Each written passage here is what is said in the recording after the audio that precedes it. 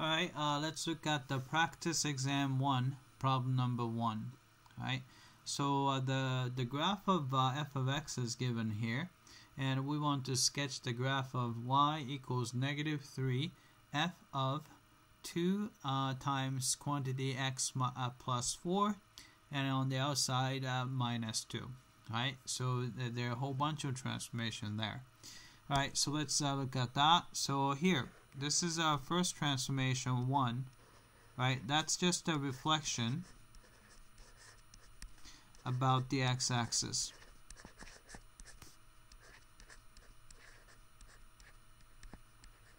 Right? And the second one, let's try that guy. Right? So number 2, so that's going to be a vertical stretch by a factor of 3. Right? Then we have another one. So let's try. Try blue here. Right? So that's the third one. Right? So if you multiply by 2, that's going to be a horizontal compression or a shrinkage. I'll just say compression, horizontal compression by a factor of 2. Right? And then we have plus 4. So that will be, right, shifting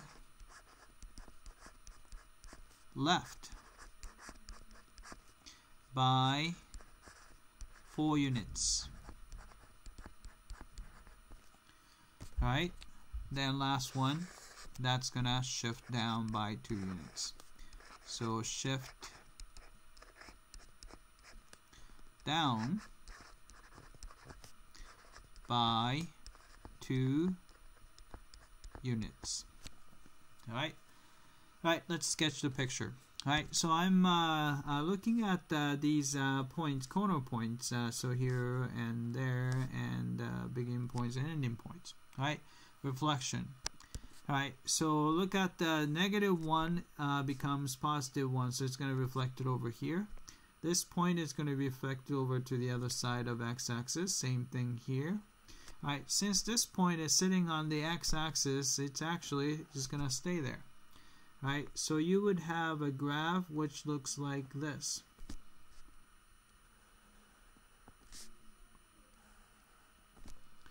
Alright, and then second transformation, we're going to do a vertical stretch by a factor of 3. So it's originally y value is 1, so it's going to become 3, so it's going to go there. This is negative 1 y value, so it's going to be tripled, so it's going to be here. Same thing with this guy. Right, this guy again, originally 0, multiplied by 3, it's still going to be 0. It's going to stay there. So the graph is going to look like this. By connecting these dots together, we have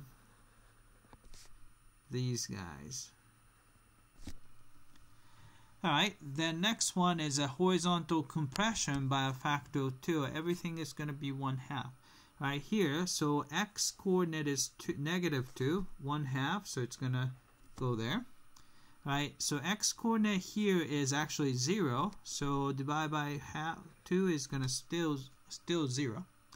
Alright, this guy is positive 2, so 1/2 of that is going to be 1. This guy, x coordinate is 4, so 1/2 of that is 2. Right, so if you connect them together, you're going to end up getting something like this. Right, so we have that. Alright, then fourth transformation, you're going to shift the whole thing by 4 units. So you just go, this point is going to go 1, 2, 3, 4, so it's going to go there. This point, 1, 2, 3, 4, so it's going to go there.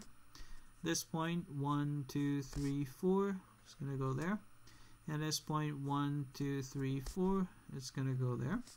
Right, so you have a picture which looks kind of like this.